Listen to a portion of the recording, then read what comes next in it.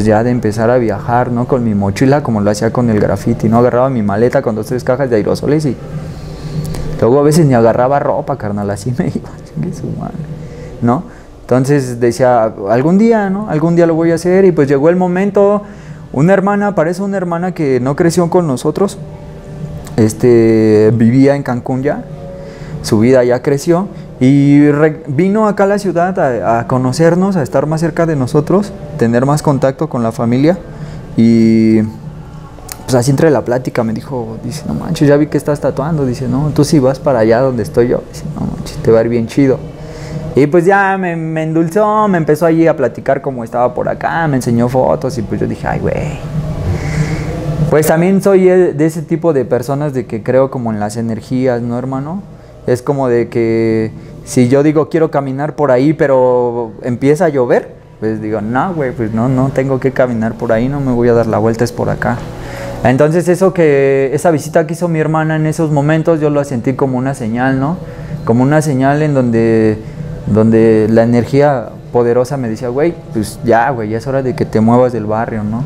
Y también ya estaba, te digo, así dentro de un chingo de pedos, ¿no? Ahí en el barrio, y 2 o 3 situaciones que ya no estaban como a mi favor, y dije, pues ya es hora, ¿no? O sea, ya es el tiempo de ver qué puede suceder, ¿no? De ver hasta dónde soy capaz, ¿no? Y me di el permiso, hermano, me di el permiso de ver qué había en Cancún, de ver qué había en ese lugar que yo no conocía, ¿no? Y que mi hermana me decía que todo podía fluir más chido para mí, ¿no? Mejor vida, más tranquilo, y aquí y allá. Y pues ya me deshice como de lo que yo tenía y me lancé, ¡pum! Le caí para allá. ¿Y a dónde llegas? A Cancún. ¿Pero con quién? Con mi hermana. Mi hermana tenía su familia, bueno, tiene su familia, ¿no? Su esposo y sus hijos. Entonces, pues ya llegué, estuve un tiempo ahí con ella, y la neta luego ya me desafané, ¿no? Porque también es bien cierto eso en la vida, hermano, de que ese dicho tan vulgar o tan que suena de una forma como muy tajante, pero es real, carnal, que dicen que el muerto y el arrimado a los 3 días apesta, ¿no? Entonces mi jefa también eso me lo enseñó, güey, de que siempre tú por lo tuyo, cabrón, ¿no? O sea, sí te pueden decir, está chido y todo bien, pero va a llegar el momento en donde tu presencia también ya va a incomodar y puede haber problemas, entonces evita problemas, güey. Entonces yo empecé a ver situaciones ahí en la casa de mi hermana y dije, pues ya es momento, ¿no? Ya agradezco tu hospitalidad, agradezco todas tus atenciones, tu hogar, ¿no? El hecho de que me hayas abierto las puertas de tu hogar, pues ya para mí eso es ya, güey, ¿qué más quieres, no, carnal? Y ahora sí, pues ya aviéntale ribete y demuestra de qué estás hecho, ¿no? Entonces ya me moví con mi hermana, le renté su casa a un primo, porque mucha familia se fue a vivir para allá, ¿no? Desde hace mucho tiempo, creo como desde hace 50, 60 años, un pedo así. Por si no mal recuerdo, ¿no? O por la información que yo tengo, ¿no? Y me rentaron un departamento, ¿no? Uno de los primos. Y para esto empecé a hacer aerografía, no llegué haciendo tatuaje. Bueno, más bien sí llegué con la intención de hacer tatuaje, pero fue como muy... Te estoy hablando que eso fue en el 2000, ahorita es 2023, eso fue en el 2014, hermano, como a mediados o a principios del 2014. Entonces, pues yo llego, sí tatué ahí algunas personas que eran conocidas de mi hermana me echó la mano, ¿no? A tratar de darme publicidad y todo.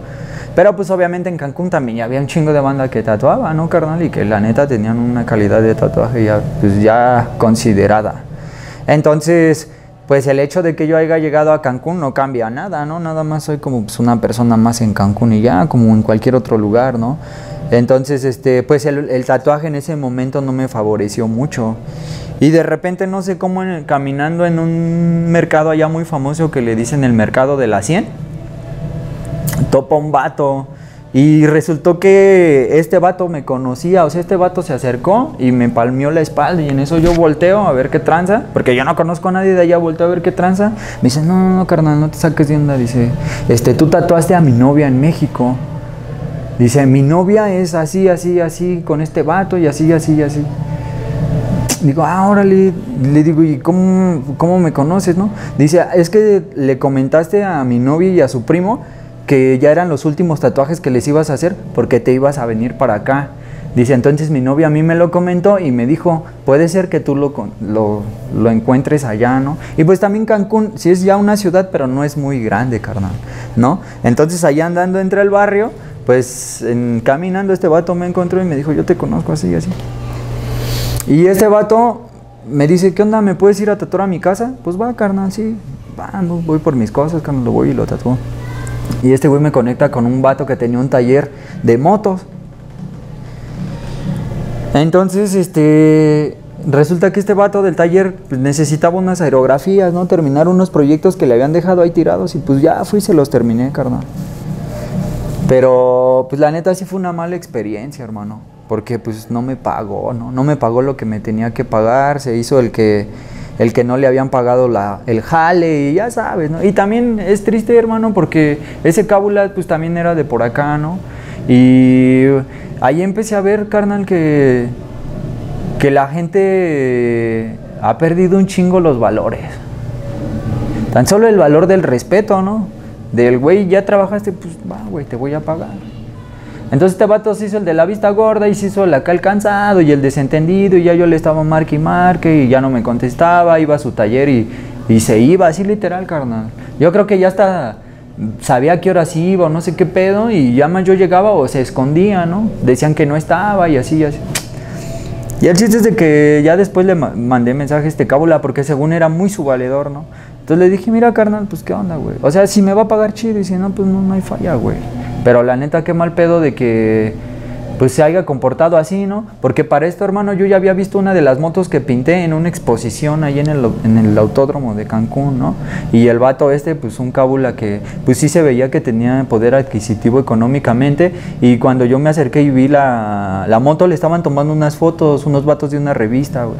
Entonces yo me acerqué y yo les dije, ¿no? Les mencioné, pues ese es mi jale, ¿no, carnal? Yo lo hice y me gustaría de que pues luego con calma si puedo obtener las fotos que tú estás tomando porque las estaban tomando con unas cámaras chidas, ¿no? Entonces también yo vi o sabía de ese pedo, ¿no? De que la mejor prueba de que tú hayas hecho un buen trabajo, pues es una fotografía, ¿no? Con esa fotografía puedes mostrar el resultado, pero también puedes mostrar fotografías del proceso y te da más credibilidad, ¿no? De mostrar, mira, güey, este jale lo hice yo, pero mira, aquí está, ¿no? Para que veas que sí lo hice yo. Entonces dije, ¿qué onda, carnal? ¿Me haces favor? Las fotos, así, así. ¿A poco te lo hiciste? Y en eso estaba allí el dueño de la moto y se acercó. ¿Y a poco tú pintaste esta? Pues y las otras motos que pintaste entonces también son mías. Y ahí fue donde salió que me dijo este vato, ya le había pagado, ¿no? Y el otro vato, pues gandaya no me quiso pagar, ¿no? Se quiso recuperar, yo creo que lo que ya había perdido con el anterior vato que le había cobrado y no había terminado el jale. Y pues ahora sí que yo fui como la luz de... Sí, carnal. Pues ni pedo, ¿no? Me tocó pagar. Karma, ¿no? Algo malo había hecho yo que ahí lo pagué, carnal, ¿no? Y así lo vi. Dije, pues va, no hay pedo. Se lo dije, no, ¿sabes qué, carnal? La neta, tu compa sí y así. La neta no me pagó, güey. Ah, ¿no te pagó? Va. De rato me marca este güey, el vato que no me pagó, me marcó así unos días después, no, te pasas de lanza, que aquí, que acá, estos culeros ya me vinieron a hacer un desmadre y todo el pedo te va a caer sobre de ti acá. Bueno, resulta que este güey se emputó porque pues ya yo tenía como una relación chida, ¿no? Y es que ya había tatuado a varias bandas de su banda. Entonces, pues te digo, ¿no? Yo pues trato de dar lo mejor de mí, ¿no? Como persona, hermano. No está chido como seguir siendo la misma persona que hace 10 o 15 años, ¿no? Siento que ahí ya se quita el contexto o perdemos el contexto de seres humanos evolutivos, ¿no? Quedamos así como que siendo lo mismo de antes, ya no está chido. Entonces, pues este vato, como vio que sí me estaba portando a la altura, pues fue y le hizo una fiesta, ¿no? Y le dijo, güey, pues qué pedo, güey, no te pases de ver. Y yo creo que también ya tenían sacones de onda, ¿no? Pues, porque no creo que nada más porque me diera varo a mí y haya ido a hacer un desmadre, ¿no? Entonces este güey me habló y me amenazó, ¿no? Me dijo que la neta... pues que el pedo iba a caer sobre de mí porque este vato ya le había desmadrado 2, 3 motos y así. Le dije, pues es tu pedo, carnal, ¿no? Tú solamente sabes lo que andas haciendo y lo que no, pues a mí qué. Si tienes pruebas de que yo estuve ahí, pues no hay pedo, ¿no? Pero y si no, pues como nos toque, ¿no? Tampoco me voy a hacer sumiso de agacharme, güey, o de que llegues a mancharme y, ay, sí, pégame, ¿no? Pues no, carnal. Pues haz lo que quieras, güey. Pasaron unos días y te digo, el tatuaje no me estaba como que fluyendo allí en Cancún, hermano. Y empezaba a conectar a la banda grafitera y así, ¿no? Entonces de repente un día un vato me marca y me dice, oye, carnal, dice, me dijeron que andas en Cancún. Me dice, hay un jale para Cancún y me lo están ofreciendo, pero la neta yo no puedo viajar. Yo tengo un proyecto ahorita aquí en la delegación Cuauhtémoc. Dice, pues no, güey, yo estoy acá chido. Dice, entonces, ¿qué onda, güey? Me enteré que estás en Cancún, ¿te avientas el jale o qué? Dice, te pregunto, porque si sí, pues para pasar tu contacto y que las personas que están interesadas pues, se dirijan contigo personalmente, ¿no, güey? Pues para que no haya malos entendidos ni intermediarios. Va, carnal, no, sí, gracias, me cayó acá como, pues del cielo, ¿no? Porque la neta ya no, pues sí tenía ahí como que un poco de ahorro, hermano, pero la neta ya, pues sí, no estaba como que fluyendo tan chido, ¿no? E incluso yo ya estaba hasta pensando otra vez regresarme para el barrio, ¿no? La neta, real.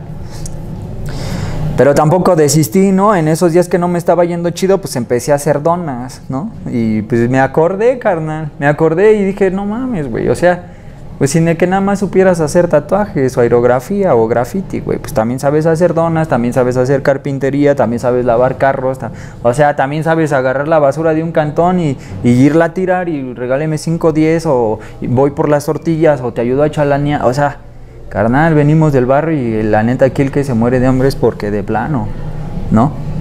Por pinche huevón, ¿no? Entonces dije, güey, pues si tú también te la sabes, pues ahora es el momento que te demuestres a ti mismo de qué estás hecho y hasta dónde llega tu capacidad. Y empecé a hacer donas, carnal, y me puse afuera de un chedraui. Afuera de un chedraui a vender las donas, ¿no? A huevo, carnal, y estaba gritando, de repente gritaba donas, ¿no? Creo que las daba de a 6 varos. Y iban y me compraban una, me compraban 2, después pasaron unas semanas y ya me compraban de a 5, de a 6, y me empecé a hacer mis clientes, ahora ya empezaba a funcionar lo de las donas, carnal. Y de repente vendía las donas y yo de acá me llevé unas tarjetas con mi número telefónico y la página, entonces ya estaba el Facebook, ¿no? De mi Facebook y acá, pues, si querían un tatuaje, y les decía, también soy tatuador. Y también nos faltó, carnal, el que de repente, oye, te compré unas donas en tal lugar y me dijiste que hacías tatuajes, ¿qué onda? ¿Puedes venir a mí? Y así anduve allí unos meses. Entonces, cuando me marca este vato y me dice del jale, le pasa mi número a esta persona y esta persona me marca al otro día. Me dice, oye, tal cábula me pasó tu número, así, para un mural. Dice, yo ya hice el negocio, ya está cerrado, nada más quiero saber si lo puedes venir a hacer. Y le digo, pues espérate, no, primero yo necesito saber de qué se trata, qué es lo que tengo que hacer, es para decirte si puedo o no. Te voy a mandar unas fotos para que veas el espacio, te voy a mandar el proyecto, la cantidad que yo ya cobré y quiero que me digas si puedes o no, porque yo no puedo realizar este trabajo, yo voy de salida, entonces necesito que alguien lo venga y lo haga, ¿no? Que tenga tu chance de hacerlo. Ya me mandó las fotos, lo vi cuánto iba a cobrar y le dije, pero ¿cómo va a estar el business, no? O sea, te voy a dar un tanto por ciento o vas a cobrar y tú me vas a dar un por ciento, ¿cómo? Dice, no, pues 50-50 y le digo, pues va a estar chido, 50-50. Pero me quedó a mí el ritmo porque anteriormente yo ya había trabajado con otra banda, ¿no? Acá en la ciudad, entonces siempre cuando era 50-50, pues va, güey, 50-50, pero así como ganamos, pues así le tenemos que aventar fibra, ¿no? Parejo. Entonces, haz de cuenta que este cábula fue por mí allá a Cancún, compramos el material y me dijo, el mural lo tenemos que hacer en Isla Cozumel. Y pues yo dije, ¿Isla Cozumel? ¿Dónde es eso?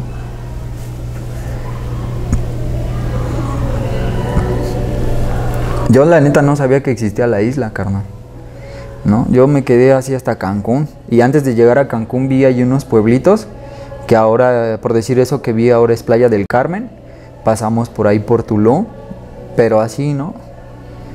Entonces, cuando él me dice que Cozumel, pues yo desconocía.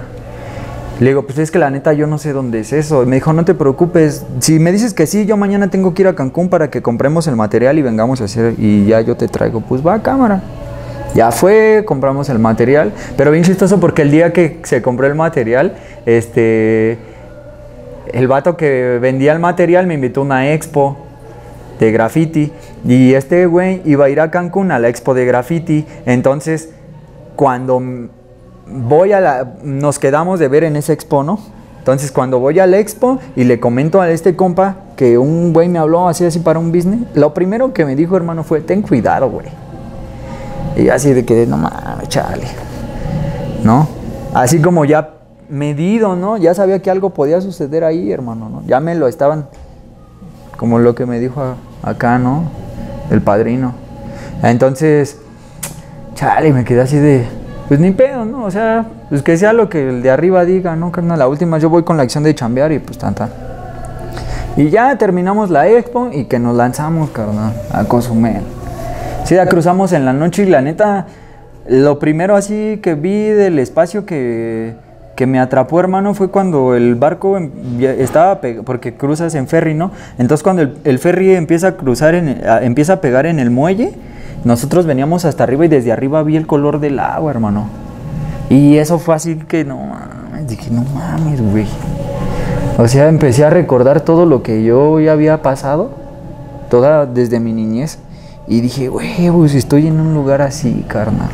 O sea, ese tipo de colores solo los había visto en fotografías, ¿no? O en la computadora, así de esos colores tan prendidos, tan vivos, ¿no? Y yo decía, ay, güey, estos lugares sí existen, ¿no? Porque la neta, siendo reales, carnal, cuando uno es del barrio, ser del barrio te pone en una posición como muy limitada, ¿no? En todos los aspectos. En educación, en conocimiento de muchas cosas, ¿no? Uno desconoce que existen lugares, que desconoce que existen culturas, ¿no? O sea, estar en el barrio te atrapa, carnal. El barrio es lo que te decía, ¿no? O te pone chingón o te pone chingón, güey, no hay de dos, ¿no? Y el que no se pone chingón, pues se lo lleva a la chingada, ¿no? Entonces, cuando yo veo este tipo de cosas, veo que la realidad de aquel lado ya es así. Desde que lo que están viendo mis ojos y lo que ya he vivido, veo que la realidad es totalmente diferente, ¿no? Entonces ya llegamos, nos instalamos ahí en su cantón de este vato y al otro día empezamos a trabajar. Y bien chistoso, ¿no? Porque empezamos a trabajar primero bien y ya luego este vato, según me había dicho de primero, bueno, ya luego estando allá, me dijo, no, es que ¿sabes qué? Yo voy a salir de viaje, entonces yo no puedo hacer el trabajo. Le digo, pero entonces ¿cómo va a ser? Si me dices 50-50, pues los dos tenemos que chambear, ¿no? Dice, no, pues es que yo ya no voy a poder. Le digo, pero entonces ¿cómo nos acomodamos? Si no vas a chambear, ¿a poco te vas a quedar lo mismo, no? No, pues ya y luego lo checamos. Pero yo ya estaba ahí y dije, pues también ya no me voy a poner en el de checar que si sí o que si no, no. Yo lo que ya quería era ejecutar el jale y obtener lo que me había dicho, pues para yo seguir con mi plan, ¿no? Que tenía en Cancún. Entonces, empezamos a chambear y no, pues este carnal, pues me quería de acá así como que tratar de tú rífate el jale, yo llego y me pongo pues la camisa y nada más llego y firmo y la fotito y que todos se enteren que yo también estuve aquí, ¿no? Haciendo este mural. Me la quiso aplicar así, pues no, carnal, pues yo también ya tenía un recorrido de este lado en la pintura, en el graffiti, y ya sabía hasta cierto punto cómo se maneja esa cuestión en el modo del negocio, ¿no? Entonces, pues ya no compaginamos. Y luego lo chistoso fue de que las personas que me vieron ejecutar la misión, pues ya después se fueron así como que conmigo, ¿no? Y estoy hablando de arquitectos y de ingenieros. Entonces ya después pues se dieron cuenta que el jale realmente lo había hecho yo y pues ya me dieron como más seriedad a mí. Entonces este vato se enojó, carnal. Se enojó porque literal ya lo estaban así como que haciendo un lado, lo estaban excluyendo, güey. Y pues este vato hasta ese momento era como el chido de la isla, ¿no? Del graffiti, de los murales y cualquier cosa que fuese referente a pintura, graffiti y mural, la gente lo buscaba a él, ¿no? Pero ya después comprendí que lo buscaban a él porque él fungía el papel como de contratista, ¿no? Lo que hacía era como sacar business y traer o invitar a gente de otros estados, de otros lugares o que estuvieran de vacaciones o cerca del lugar para hacer el trabajo. terminaban el trabajo, se liquidaban, terminaban el business, la gente se iba y este güey, ¿qué crees que hacía? Borraba la firma de la banda y ponía su firma y su información. Entonces cuando la gente necesitaba de algo, pues lo primero que veían era la información de este güey y hacían business con este güey, sin saber que ese trabajo lo había hecho otra banda, carnal. Y así aplicó varias veces, entonces me lo quiso aplicar a mí, pero para su sorpresa, pues yo me aferré a quedarme porque cuando empecé a pintar uno de esos restaurantes, un señor estaba trabajando de albañilería, haciendo el trabajo de albañilería en ese restaurante que estaba en proceso, y me dijo, ¿no haces aerografía, carnal? Y pues en corto que saco mi celular y le empiezo a enseñar todo mi jale y me dice, no manches, güey, no, ¿por qué no me pintas mi carro? ¿Cuánto me cobras? Pues tanto, va. Y luego, antes de que termine ese jale, conseguí de otras personas que conocí por el mundo de la música, porque también hago música, resultó que uno de ellos pintaba carros, hermano, y tenían un taller de hojalatería y pintura. Y le comenté, oye, güey, ¿sabes qué? De que me salió un jale de aerografía. No, pues rífate acá, carnal, en el taller y que la gente te vea y acá. Y me empezó a caer trabajo, hermano. Y me quedé. Ya después de unos meses, pues conocí a la mujer que ahora es mi esposa, ¿no? ¿Ella es de Cozumel? Ella es de Cozumel, es mi sobrino, ¿no? Pues me quedé, hermano. Me quedé, seguí pintando, pero hasta ese momento todavía el tatuaje estaba como no en stand-by, porque sí lo hacía, sí seguía tatuando, pero muy esporádicamente, ¿no? Y luego pues también, siendo sinceros, pues llegué a un espacio que es pequeño, hermano, pues es una isla, es como una colonia, entonces toda la gente se conoce. Y obviamente tú llegas a un espacio y pues tú eres un extraño, güey.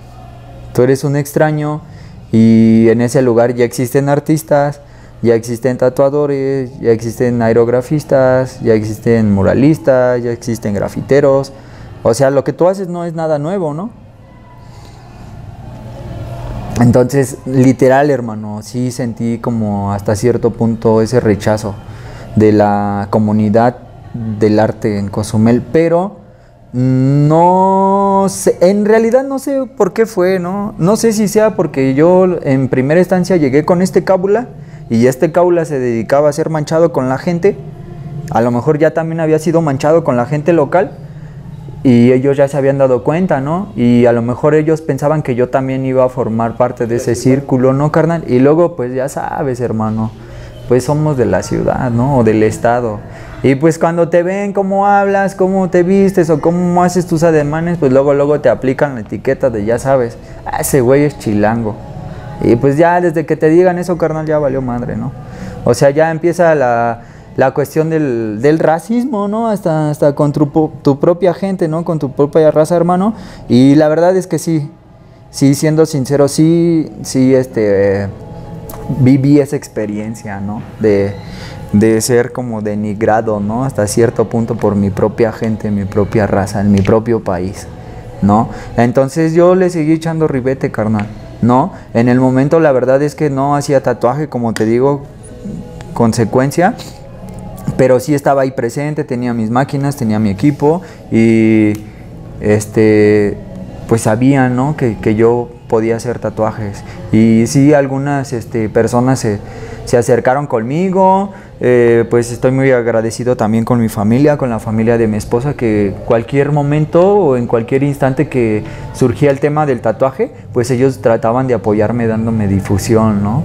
Y pues como ellos son, pues son de ahí, ¿no? Entonces la gente de ahí, te digo, es como es un lugar pequeño, pues los conoce mucha gente. Entonces también la verdad es que, siendo sinceros y siendo reales, eso ayudó mucho también al que las personas me dieran como hasta cierto punto un poco más de aceptación, ¿no? Sí, pues te dieron el voto de confianza. Sí, carnal, porque ya ya formaba parte de una familia que al final de cuentas, pues es buena, ¿no? Es buena dentro de la comunidad, ¿no? Entonces ya me empezaba, había quien sí, ¿no? La mayoría la verdad es que no, carnal, y sigue siendo así, ¿no? Pero ahí yo siento que ya entran otros términos, ¿no? Que ahorita vamos para allá. Entonces, para ese entonces, hermano, te digo, pues me fui de acá, llegué a Cancún, luego llegué a Cozumel, conozco a mi esposa, al año de estar con ella nos casamos, en la casa, en su casa de mi esposa, logré acomodar pues una cama, ¿no? Una cama y ahí como algo muy módico, pero higiénico y lo más limpio posible, ¿no? Lo mejor hecho, ¿no? Tatué ahí a ciertas personas, después tatué a amigos de mi esposa de años, porque mi esposa durante muchos años trabajó en un restaurante y pues se hizo, ¿no? de muchas amistades que visitan la isla pues periódicamente, ¿no? 2, 3 veces al año. Entonces, pues cuando ella empieza a subir como fotos de mi trabajo y te digo, ¿no? Echándome la mano a hacer difusión de lo que yo sé hacer, de lo que hago, pues uno de esos amigos extranjeros me dice, ¿no? Que lo tatúe, hermano. Y fue como, para mí allí fue algo bien nuevo, ¿no? O sea, el de ya no tatuar a personas de tu nacionalidad, ¿no? Ya tatuar a una persona que la neta ni siquiera le puedes hablar, ¿no? Porque pues yo no sabía, ¿no? Y hasta el momento no sé hablar mucho inglés, ¿no? Me defiendo como en el tema de lo que hacemos, ¿no? Del tatuaje y todo lo que conlleva el vocabulario del mundo del tatuaje, pero ya si profundizamos como pláticas de otras cosas, pues la neta ahí sí ya les puedo entender, pero ya no puedo hablar, ¿no? Me limito mucho. Entonces, cuando yo tengo un contacto con una persona extranjera y les empiezo a hacer un tatuaje y el resultado pues es favorable, como ya el resultado que yo venía manejando ya unos años atrás, entonces pues les gusta mi trabajo y me felicitan a mi esposa y pues para mí eso fue algo bien padre, ¿no, hermano? Fue algo bien padre por todo como se fueron dando las cosas, que te digo que al principio pues resultó esa onda de, pues sí, ¿no? Así como pues me excluían, ¿no? Así como de que así estás, güey, pero no existes, ¿no? Y la verdad es que a mí no me importaba mucho esa parte, pero a veces luego sí me ponía a pensar y decía, no mames, ¿por qué la banda es así, no, carnal? O sea, si al final de cuentas, porque yo en varias ocasiones fui a visitar a ciertas personas y la neta no voy a decir sus nombres, ¿no? Porque no tengo nada en contra de ellos, ¿no? Y al final de cuentas creo que todos somos personas y nadie es perfecto, ¿no? Entonces todos tenemos características diferentes, aptitudes y actitudes diferentes. Entonces ahorita pues yo respeto todo eso, ¿no? A lo mejor en ese momento cuando yo me acercaba a estas personas pues no me daban el voto de confianza, porque siendo reales, si hasta conmigo, carnal, en Cancún, un cábula que se decía ser del barrio, que había confianza, que acá y no terminó de pagarme y terminó pasándose de lanza conmigo, entonces la gente de allá pues ve eso, carnal, ¿no? Y la neta ahí pasó, ¿no? Eso de que, como dicen ese pedo de que pagan justos por pecadores, ¿no? Y pues me tocó pagar, ¿no? Y pienso que también ese aspecto de que la banda me excluyera o me hacía el feo o la gente de allí, pues a lo mejor quiero pensar que se apropiaron de esa idea, ¿no, hermano? De que pues, la gente de la zona centro pues llega nada más a pasarse de lanza. Y la verdad, en la mayor parte de los eventos que yo he visto, sí, carnal. La gente de acá confunde ese pedo, ¿no? Confunde el pedo de ir a un lugar a vacacionar, va a llegar a ser desmadre y sentirse Juan y Abraham y querer ser aquellos así como son en su barrio, en su casa, con su gente, pues obviamente no pueden llegar a otro lugar ajeno a hacer lo mismo, hermano, ¿no? Entonces obviamente la gente se da cuenta de esa actitud y empieza a asimilar que todas las personas de la ciudad centro del país o de otros estados, pues nada más van y hacen desmadre hacia eso. Entonces te empiezan a relacionar y pues por eso te hacen a un lado, ¿no? Tristemente esa es la realidad, carnal, y eso me tocó a mí vivirlo, ¿no? Entonces pues hay que batallarle un poco con esos aspectos y pasan unos años y hasta que pues logramos, ¿no? Logramos acomodar un espacio ya como abierto al público, no regular, lo menciono, ¿no? Abiertamente no regular porque porque no se tenía un tarjetón, no se tenía un permiso ante Cofepris, algo así bien, ¿no? Y la verdad es que es algo complicado porque estoy en un espacio en donde está monopolizado al 100 por 1000, ¿no? Entonces es muy complicado que te den permisos, son muy costosos, es una serie de cosas que no manches, ahorita para hacer una cuestión tan sencilla, hermano, te piden casi el acta del nacimiento de tu mamá, de tu papá y chingo de cosas, ¿no? Que ni siquiera tienen nada que ver con lo que tú vas a solicitar, ¿no? Entonces, también soy muy así, ¿no?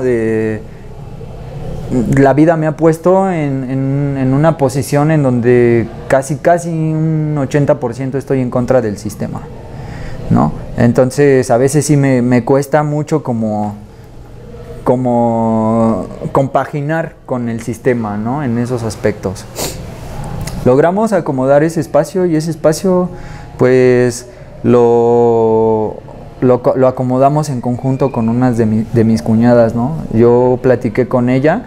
Anteriormente ya había estado como en otros espacios tatuando por periodos muy cortos, 1 o 2 semanas, como para ver también, porque yo quería saber cómo es que funcionaba, ¿no? El estar ya sentado en un espacio en donde está abierto al público para ver cómo el público reaccionaba ante mi presencia, ¿no? Porque sí me daba esa pues como duda, ¿no? Existía esa duda de que voy a estar ahí y ya cuando vean que soy yo, pues a lo mejor no se van a querer tatuar, ¿no? O voy a estar ahí y los voy a tatuar y no sé, ¿no? ¿Qué tal si nada más se están acercando para ver qué pedo conmigo, ¿no? O sea, muchas cosas, hermano. Muchos factores influían. Hasta que me decidí y hablé con mi cuñada y le dije, mira, hay un espacio así y así, y pues yo siento que puede haber frutos, ¿no? De un trabajo. Y coordinamos para pagar la renta por cada quien, o sea, la renta entre dos, y ella colocó como una boutique, más bien una boutique, y yo al fondo coloqué el espacio ad hoc, ¿no? Para tatuar. Y allí estuvimos pues varios meses. Para ese entonces mi esposa trabajaba en cruceros y tuve más bien no fue la oportunidad, fue el apoyo de mi esposa, ¿no? De darle difusión a mi trabajo dentro del crucero donde trabajaba, y me dijo, pues ármate un tipo flyer, porque aquí en el barco, dentro del barco hay una pizarra, y esa pizarra se llena de flyers, se llena de tarjetas de los puertos a donde vamos a bajar. La gente que baja llega a los lugares, investiga los lugares más chidos y agarra los flyers o la información y las pone en estas pizarras para que nos recomiende como que a dónde podemos ir y que nos traten chido, ¿no? Y agarró la cartulina, bueno, más bien una hoja que le imprimí con la información, el número, la página y todo, y la puso en la pizarra. Y empezó a bajar banda a tatuarse, carnal, conmigo. Y ahí pues empecé a tatuar a gente de Indonesia, gente de Brasil. Primero, ¿no? Como el grupo de sus amigos. Después es bien chistoso porque el espacio estaba al fondo de una plaza, ¿no? Estábamos así, está el malecón, y como a 100 metros está el puerto, el muelle, donde pega el crucero. Entonces cruzaban, ahora sí que los crew members o las personas, y caminaban sobre esa escarpa donde yo estaba, ¿no? Pero el estudio estaba hasta el fondo, carnal. Entonces, pues, no, iba a ser bien difícil que se metan, güey. Entonces yo apliqué la de acá, ¿no? De la banda de Madero, ¿no? Casi apliqué esa, hermano. Hice un letrero que decía tatú y me ponía en la entrada de la plaza a meter gente, ¿no? O sea, a hablarles y a meter, pero bien chistoso porque yo ni siquiera hablaba inglés, carnal. Entonces estaban los joyeros, estaba enfrente un restaurante, había gente de los bartenders, los meseros, estaban los joyeros, estaban los artesanos. O sea, allí todos los de la plaza se salían a jalar gente, carnal. Y allí yo empezaba a escuchar cómo les hablaban y empezaba a repetir, y de repente lo que yo no entendía, pues les preguntaba, ¿no? Precisamente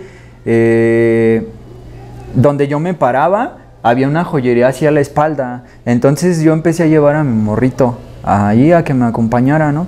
Y pues el niño también es bien agraciado y tiene un imán bien chido, carnal. Entonces, de repente mi hijo se hizo amigo de uno de los vendedores de la joyería y resultó que este vato tenía un estudio privado en su departamento. Pero el vato hablaba chido el inglés, ¿no? Entonces se hizo amigo de mi hijo y de repente yo veía que hablaba con mi hijo y así y luego le decía, no, pues yo también hago, o sea, hablaba con mi hijo como si mi hijo fuera un adulto, ¿no? Y le decía, no, pues es que yo también hago como tu papi, tatuajes y acá, y en una de esas lo escuché y le dije, no, ¿a poco también eres tatuador, carnal? Sí, güey, mira, y me enseñó sus fotos. Y no, pues el morro también se la sabe, ¿no? Así, pero su trabajo es como más de blackboard, ¿no? Y empecé a como que compaginar con este cábula, carnal, y este cábula me decía, no, Mario, mira, diles así, y así, y así, y así, y así. Porque pues este vato ya tenía experiencia y colmillo para las ventas, ¿no, hermano? Y me ayudó, ¿no? Y, ¿Cómo le dicen? Ahí le decíamos el rata, ¿no? Así le decían el rata. Y luego así en sus páginas aparece así como rat, ¿no? Así. Y bien chido, carnal. Y con él se juntaba otro vato, ¿no? Y este vato igual, de repente me jalaba gente, o sea, yo estoy tratando de hacer la venta y ellos están escuchando, ¿no? Y si no me trabo en algo allí, pues me echan la mano, carnal. Bien chido, hermano, bien chido, pero también no fue de un momento a otro, ¿no? También me escanearon, también me sondearon y también vieron mi actitud y pues ya se dieron como el permiso, ¿no? De a ver, pues vamos a ver qué pedo con este güey, ¿no? Y pues también vieron que mi pedo era serio, ¿no? O sea, no era como de andar acá de faramayos o así, ¿no? De queriendo llegar acá a mover como el cuadro, ¿no? O así, ¿no, carnal? Yo llegué pues como he llegado en todos lados, ¿no? O sea, mamá también me enseñó eso, ¿no? De que la humildad es la llave que te va a abrir todas las puertas, güey. Pero también mi jefa me enseñó ese pedo, carnal, que la humildad no tiene nada que ver con escasos recursos económicos. Y mucha gente eso lo confunde, carnal. Confunden ese güey no es humilde. Pero no eres humilde porque no eres pobre, no andas descalzo. Y la neta, la humildad no tiene nada que ver con eso, carnal, ¿no? La humildad es otro aspecto. Yo podría decir que la humildad es uno de los valores principales que todas las personas en todo el mundo deberíamos de portar, carnal.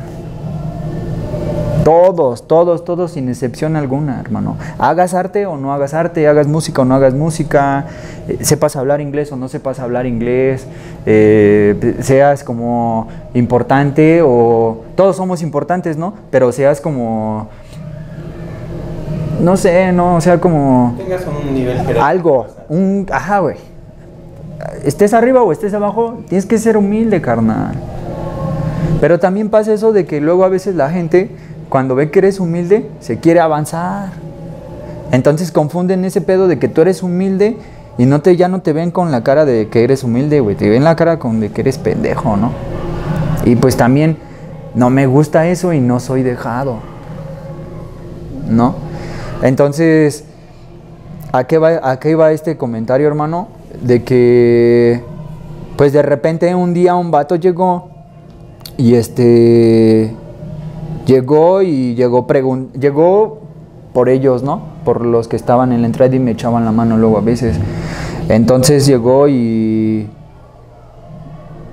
era compa del otro que casi no hablaba conmigo, ¿no? Pero sí me ayudaba a veces. Y este cábula traía tatuajes, entonces el otro vato se los había hecho.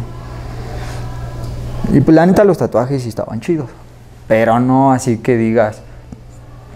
Sí vi 2, 3 detallitos, ¿no? No puedo decir errores porque yo no sabía cuál era el resultado que ellos necesitaban tener, ¿no? Pero yo, desde donde yo lo vi, pues dije, pues sí, podías mejorar en algunas cosas, ¿no? Se ve que el trabajo ya no lo hiciste con el mismo entusiasmo de cuando lo empezaste, ¿no? O sea, me empiezas de una forma con un grado de calidad y va subiendo y va disminuyendo. Entonces yo sí soy muy fijado en ese pedo, ¿no? Y más cuando son personas que están cerca de mí, que me lo enseñan. ¿Y cómo lo ves? Pues yo soy sincero, ¿no, hermano? Si tú a mí me estás preguntando cómo lo ves, pues ¿qué quieres que te conteste? ¿Lo que quieres que te conteste o mi verdad, ¿no? Mi punto de vista. Entonces yo le dije a este carnal, no, pues sí está chido, así, así, pero acá, carnal, la neta ya le faltó, güey.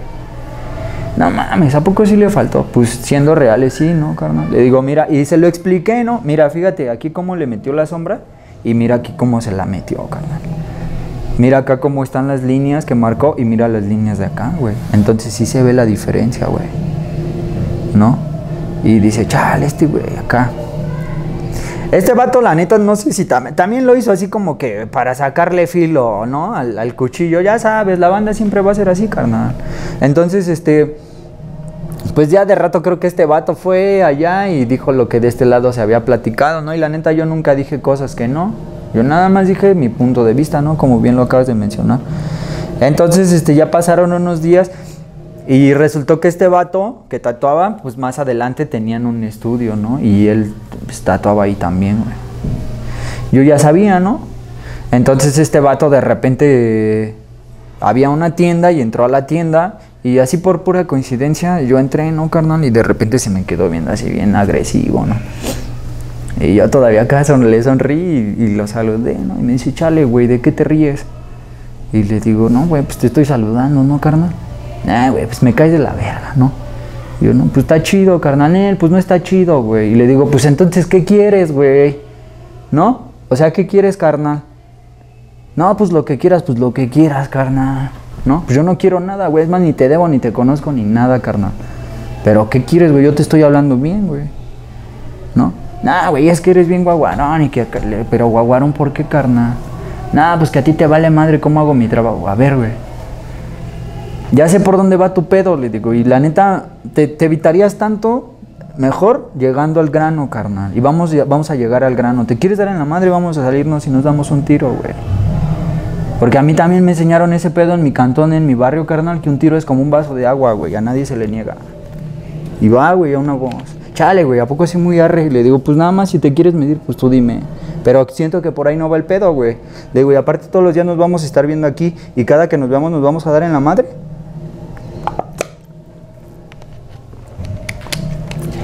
Ahí está, ahí se quedó, ¿no? Porque estábamos en la caja y estábamos pagando. Entonces pagué y me salí y allá afuera lo esperé, carnal.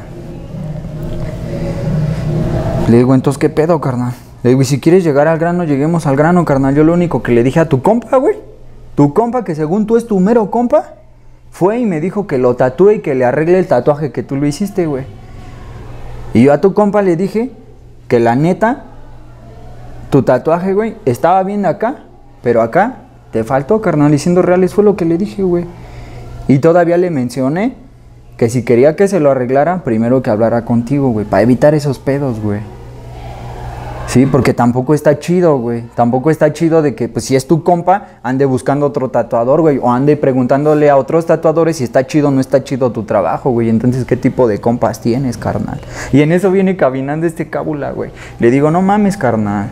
O sea, ¿niños o niñas, güey? ¿Qué pedo?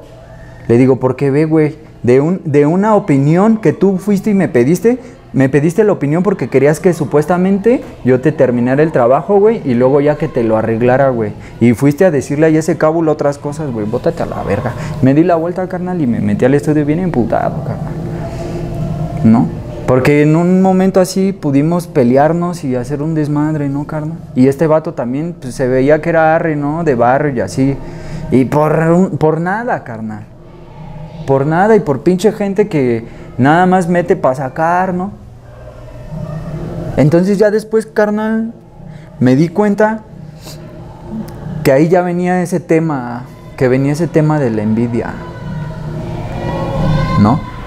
Y siendo sincero, si eres hermano, a veces no me gusta soltar palabras al viento porque luego hasta cierto punto eso como que te va poniendo, ¿no? En cierto estatus, ¿no? Este güey piensa así, este güey se refiere así porque es de esta forma, ¿no? Y cuando tú hablas de ciertos puntos o ciertos errores de más personas, te llega a colocar como que en un punto en donde tú le empiezas a tomar como mucho parecer a lo que piensen los demás, ¿no? Y en realidad no es eso, pero sí, siendo sinceros, exhorto y expongo pues la historia, cómo me fue pasando las cosas, ¿no? Y no nada más en el tatuaje, hermano, en todas las cosas de mi vida, así ha sido, ¿no? He estado rodeado de personas que me estiman, que siento hasta a veces que siento su cariño, hermano, pero también de un chingo de banda que es bien envidiosa, ¿no? Que apenas ven que te está yendo un poquito chido y pues yo no sé por qué no lo logran, hermano, ¿no? ¿Por qué no le chingan, güey? Y luego a veces también es ese pedo, ¿no? De que luego la gente piensa, chale, ese güey no es humilde, ¿no? Ese güey es bien parado de culo, o ese güey, es que no es eso, carnal, no es de que yo me sienta más. El pedo real es de que tú te sientes menos, güey, ¿no? El pedo real es de que tú estás haciendo las cosas y no las estás haciendo completas, güey, las estás haciendo por pedazos y el resultado final ya no está chingón.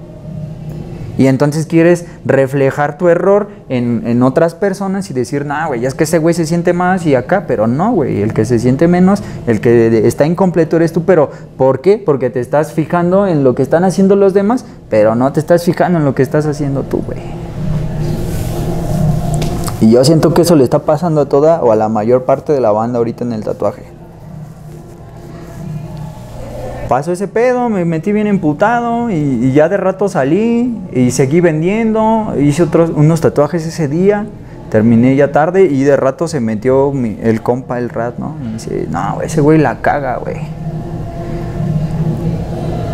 Y le digo, no, güey, pues es mal pedo, ¿no? Porque la neta lo único que ese güey quería era como que pues sacarle filo al cuchillo, a lo mejor para que yo y este vato nos trencemos y nos demos un tiro, güey.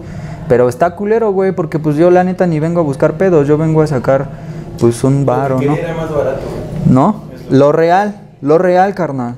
Pero estaba bien culero porque yo estaba aquí como a 2 locales, ya estaba el otro cábula, güey, ¿no? Entonces ahí pasó ese pedo de los valores y de la banda, del respeto y de todo ese desmadre, ¿no? Y luego también lo pensé por ese lado, ¿no? Porque ya anteriormente me habían pasado esos pedos, pero acá. Me pasaban esos pedos acá de que subía la banda a mi cantón y me decían, güey, es que quiero que me arregles esta mamada, güey. Porque me la hizo ese güey, pero ya andábamos bien pedos y acá, ¿y cuánto te cobran? No, pues unas chelas, no, güey. Pues la neta yo no te voy a cobrar unas chelas, carnal. O sea, si quieres que te quede bien, te va a costar, no sé, 500 varos. En ese tiempo, ¿no? Así les pedía, ¿no? Te va a costar 500 varos si quieres que quede bien, güey. No, luego vemos, ¿no? Luego vemos, o que te llegan y te preguntan cuánto y, luego regreso, carnal. O luego te mando un mensaje, ¿no? Decir, ay, güey. Empiezas también a comprender y a discernir esa forma o ese método de trabajo, ¿no? O el cómo tienes que trabajar para que te funcione, ¿no, mi hermano? Entonces, pues ya cuando pasó esa situación también me acordé de ese pedo, ¿no? Dije, chale, este güey o quería barato o nada más quería venir a meter para sacar, güey, sacar pedos y pues al final sí sacó ese pedo, ¿no? Porque yo terminé ya descontento con el otro cábula y luego ahí ya habían surgido como otras situacioncillas de que, porque anteriormente de que yo me acomodé con mi cuñada, estaba trabajando con otro güey más adentro, pero este güey, ya luego se quería manchar y me quería poner ahí como que tareas que no me correspondían y yo dije, güey, ¿no? Estamos chidos y mejor prefiero que terminemos chidos hasta ahorita porque ya después pues las cosas se van a subir de tono y mejor así. Entonces ya fue cuando decidí yo acá acomodarme. Entonces este güey empezó a buscar otros tatuadores para que vayan a chambear ahí con él, pero la neta no le funcionaba. Porque era así con todas las personas, güey, ¿no? Entonces, pues ya después dije, no mames, o sea, la energía al final del día, hermano, termina de hacer su labor, ¿no? Sea positiva o sea negativa, termina en algo, ¿no? Entonces dije, por un lado, por el otro, bueno, ya vamos a seguir chambeando. Yo seguía chambeando, veía este cable, se me quedaba viendo bien feo y yo también no le bajaba la mirada, ¿no? Así como de, pues qué, güey, ¿no? Al final. Y pues ya al final, ya después nos dejamos de ver y tan se acabó y que se viene la pandemia. Llegó la pandemia y pues sí, ¿no? Con el dolor de mi corazón. Y la neta sí puedo decir con el dolor de mi corazón, hermano, porque colocar ese estudio o ese pequeño lugar sí nos costó un bueno, tanto a mí como a mi esposa, porque la verdad también ella me apoyó y a mi hijo, ¿no? Porque también sí, no hubo como carencias, pero sí hubo como ciertos esfuerzos como más, ¿no? Más de lo normal. Pero para él es un juego. ¿No? Mientras no te veas sufrir. Pienso que eso después lo logré comprender, ¿no, carnal? Pero al final del día sí te entra ese sentimiento, ¿no? De chale, güey, o sea, tanto que costó. Y ya digo, pues va, cámara, no hay pedo. Llegamos, resultó que terminamos otra vez en la casa, ¿no? Y en la casa, pues en tiempo de pandemia no se podía hacer nada, hermano. No, o sea, al final, pues la isla sí se cerró por completo, carnal. Por completo fueron 6 meses, casi 8 meses, que nomás no había nada, ¿verdad, carnal? O sea, estábamos en la casa y solamente podíamos salir una vez a la semana para comprar comida, ¿no? Ahí al súper. Y en el súper, pues todo bien medido, o sea, muy... Gracias a Dios, hermano, logré hacerle caso a mi suegro y esas palabras sí se las atribuyo a mi suegro, la cuestión del ahorrar dinero, ¿no? Para cualquier emergencia. Entonces, en ese tiempo, como te digo, que pues gracias al Altísimo sí nos estaba yendo bien, pues logramos guardar un poco.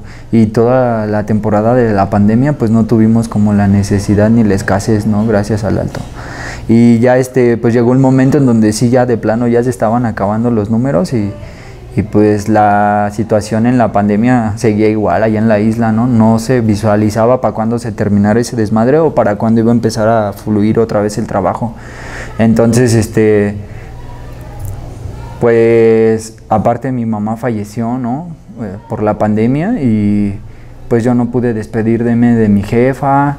Sí estuve en contacto con mis carnales, pero pues no es lo mismo, ¿no? Entonces ya terminamos viniendo a la ciudad otra vez, ¿no? A ver qué estaba pasando, ¿no? Más que nada por la cuestión de mi mamá, de mis hermanos y pues también, no menos interesante la cuestión de que yo tenía que trabajar porque los gastos seguían, ¿no, carnal? Entonces, pues igual, otra vez aplicando la misma, pero pues la pandemia obviamente no te permitía que funcionaras de la misma forma a domicilio, ¿no? Y unos carnales me hicieron favor de darme espacio en su estudio, ¿no? Su estudio funcionaba así como muy organizado, igual era un estudio privado, había otros 2 tatuadores y estaba un carnal que se dedica a hacer diseño gráfico. Entonces, haz de cuenta que es toda la planta de abajo, el estudio estaba acá bueno, aquí más bien aquí en Azcapo, ahí cerca del Panteón San Isidro, sí. Y pues muy medido, ¿no? Todo por citas y pues así bien limpio el pedo y no vengan con con acompañantes, ¿no? Así. Y allí estuve con ellos chambeando como casi un mes, ¿no? De repente nos quedábamos a dormir allí en el estudio y de repente sí me regresaba allá al cantón de mi jefa, ¿no? Allá a la loma. Pero después, pues como ya se empezó como a normalizar todo, pues otra vez ya sabes, la ciudad bien acelerada y luego sí estábamos el estudio está en un barrio así medio pesadón y luego ahí pues surgieron así como que ya algunos descontentos, pues así, ¿no? Como en el círculo principal del lugar y pues yo decidí pues también no dar las gracias y ya estuvo. Yo estoy bien agradecido con estos carnales y lo quiero hacer público. Agradecer al Skates, que en primer plano fue el contacto, el enlace con ellos, y ya en secuencia pues al SPAT y a su carnal, ¿no? Ahorita se me va la onda, no recuerdo cómo le dicen a este hermano, pero bien chido, carnal. Me recibieron en un momento de mi vida en donde la neta yo sí estaba bien abajo, ¿no? Porque había perdido a mi jefa. Entonces, pues sí, para mí fue una pérdida bien cabrona, ¿no? Perder a mi jefa fue algo bien, pues que sí me cambió la vida, carnal. Así, machín. Yo antes de que mamá se vaya, estuve platicando con ella y